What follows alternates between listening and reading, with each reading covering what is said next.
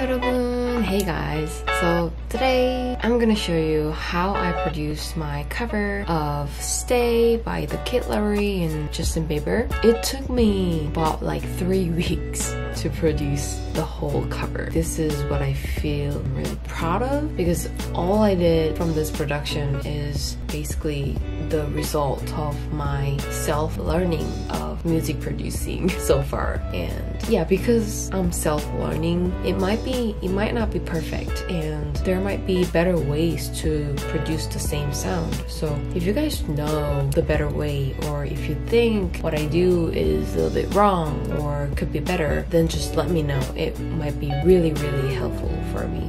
And because this is a whole lot of stuffs, I'm not gonna like point out every single detail about it, but just show you the whole like structure and what I have focused on and stuff like that. If you have more questions about how I did those stuff, just let me know in the comments. I'll make some other tutorials for those comments, okay? 더 궁금하신 게 있으면 꼭 댓글에 적어주세요. Alright, so basically when I was producing the whole track, I used the original song, The Stay, as a reference a lot. Basically copied the song, right? But I tried my best to make it sound a little different in my own style, in my own way. So I used different instruments and maybe different rhythm, melody, like that. First of all, the very first thing that I put was this track. So this is Halion Sonic SE3, which is the virtual instrument that comes with the Cubase, so it's just like built-in instrument. And this sound is called FM bells. It sounds like this.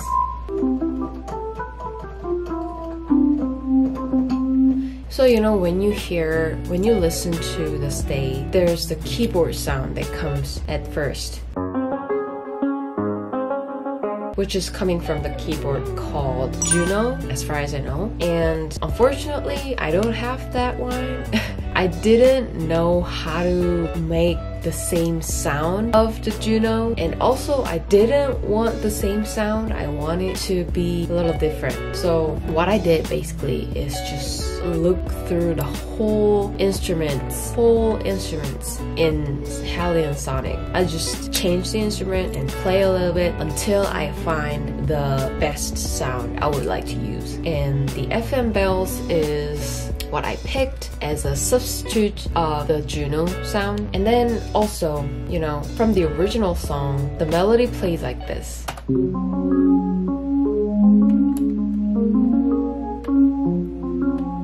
Right? But I wanted to make some kind of change. So I made a little bit of arrangement on that melody and it sounds like this.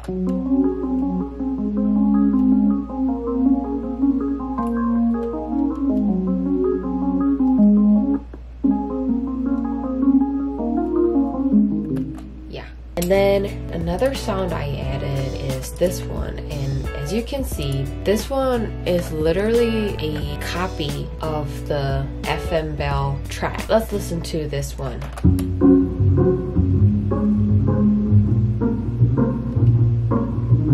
Yeah, it's the pizzicatos. How do you pronounce pizzicato? Pizzicato.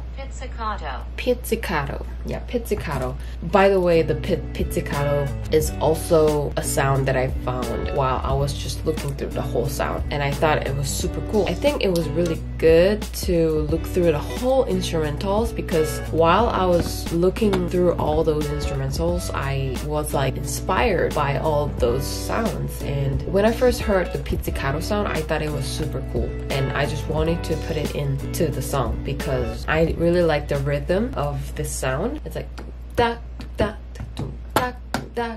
I decided to put it throughout the whole song actually. And what was really cool is that I literally copied the same MIDI track. Like I played the same MIDI, but it sounds like this. So the MIDI signal is the same as this one. Like I played the same notes, but with this instrument, it sounds like this.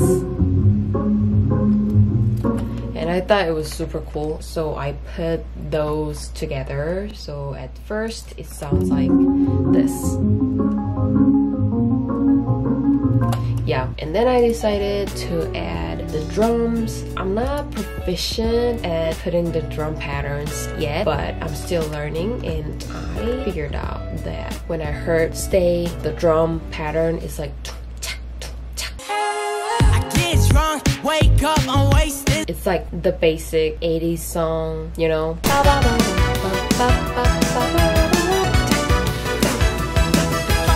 That sound. So from what I heard from the stay, the original song, it was just like dun dak dun dak dun dak dun dak, just repeat of that, but I added a little bit more rhythm to this, so it sounds like this.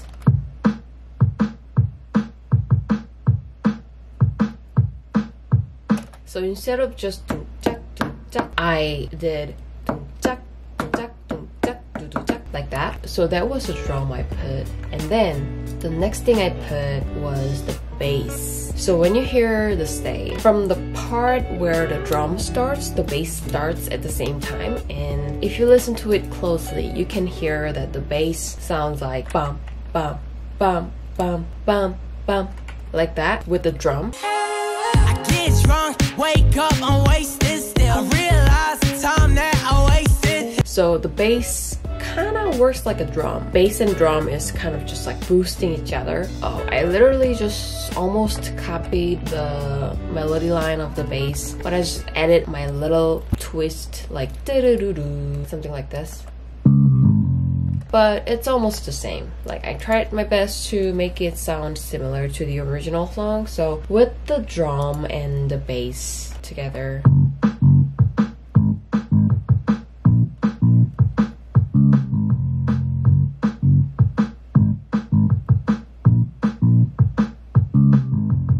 yeah, it sounds like this. And already it's a hit with the FM bell and the pizzicato sound. It's a hit. Look, listen to it.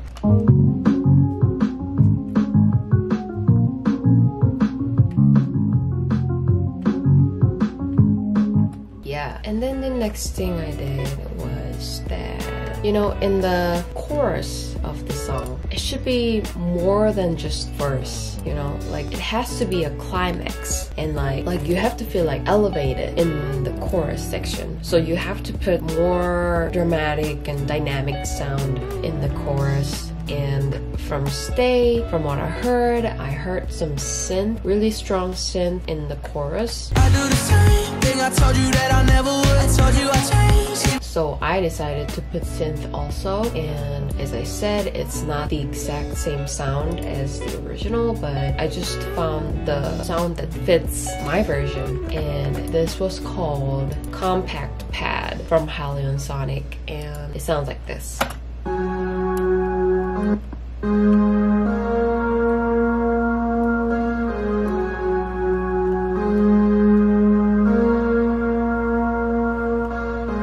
Yeah, I put that in the chorus, and there's the second part in the chorus that has a little more variety, where I put this instrument called bells ensemble. This sounds like this.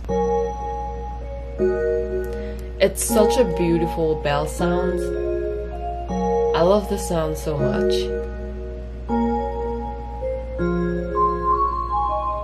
It sounds like Fantasyland or like fairy tale. So the chorus with the bell and the synth, drums and bass and the FM bells and pizzicato, everything on the chorus sounds like this.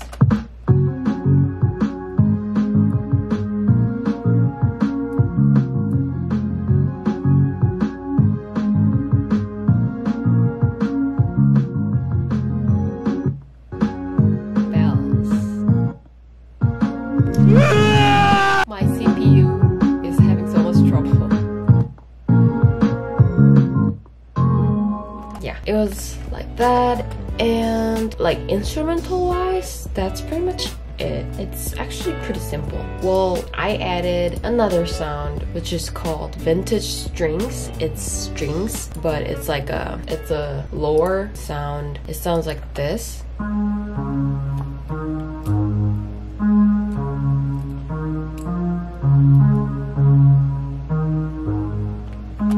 So the reason why I picked this is because I heard something similar from the original song on the second verse where Justin Bieber sings, "Ain't no way that I can leave you stranded, 'cause you ain't never left me empty-handed." There is a sound that was added, something similar to this, so I wanted to do the similar thing. It's not really noticeable, but it makes a difference, I believe.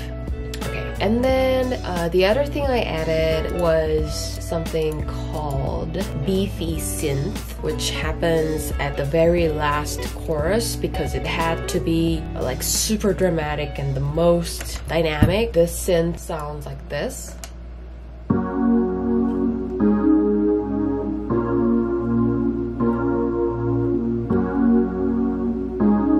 It's a beautiful synth, but I added it, you know, because this is the biggest part of the song and this was where the drop happens and everything. Yeah, so speaking of the drops, that was all of the instrumentals, but now I'm gonna tell you how I did the effects and like reverbs and how I created the drop effect. For me, it was super mind-blowing because it was my first time actually to control the automation. You know, when you listen to Stay right before the chorus where the I do the same na na na na na na na na, you can hear enormous amount of reverb and the spacious feeling right before the chorus. I'll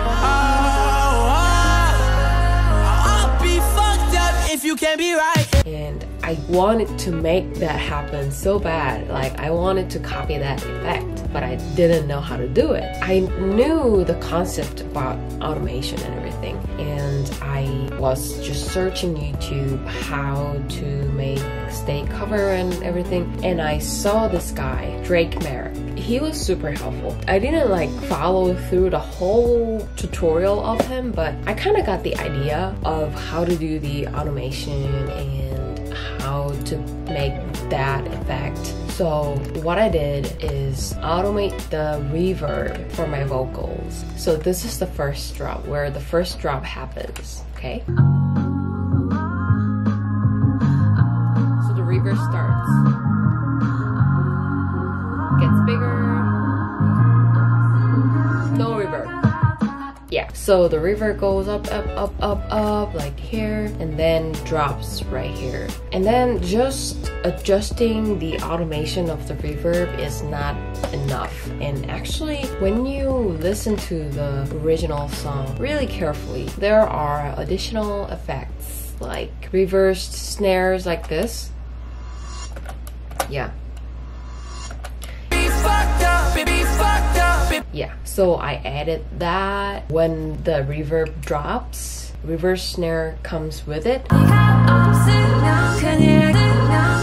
It's like, it's such a good feeling that the whole reverb effect and the reversed snare mixed together, and it makes that perfect effect of getting all spacious and dramatic and then just closing everything at one moment. Yeah, I did all of those stuff. And also what I did was, when the song starts and in other parts of the song, there's reversed reverb effect of my voice is happening.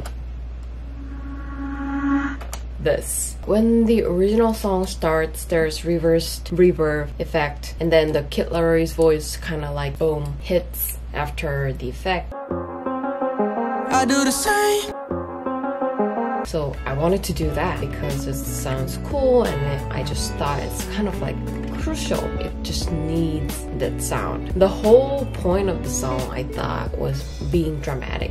And that's what it makes so good. Yeah, that's the whole structure of how I made the Kid Laroi and Justin Bieber's Stay, and I'm so proud of it, and I hope you guys liked the cover. I hope this was somehow helpful for you. If you have other in-depth questions and if you want to know certain things and how I did something, then leave those questions in the comments. I'll make separate tutorials about it. Otherwise, thank you for watching, and I'll definitely come up with other covers and other tutorials. So stay tuned, and please subscribe and like if you like the video, and I'll see you guys in my next video. 다음 영상에서 만나요. Bye bye!